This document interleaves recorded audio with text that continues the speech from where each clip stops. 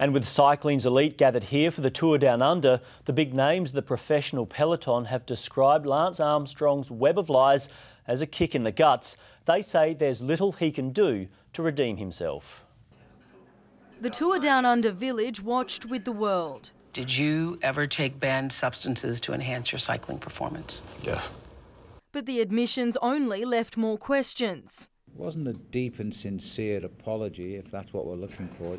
He has to name names. He doesn't seem to realise the incredulous crime that he's committed. For the cycling fraternity, it was the final straw. Lance deceived everybody on the planet, us included. To find out, your hero's not really the hero that he makes out to be, that's more disappointing than anything else. Lacking emotion and remorse, most believe the disgraced cyclist showed his true colours. I don't think anyone's feeling sorry for Lance. You're not really seeing Lance crumble, crack under the pressure. There's no doubt about it. It's a big kick in the guts, isn't it, for the sport? But for most competitors, it was business as usual.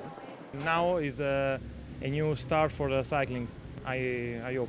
We have our race coming up soon and we would like to concentrate on that. Some cyclists weren't even allowed to give their opinion, telling 9 News that if they spoke publicly about the Lance interview, they'd be expelled from their team.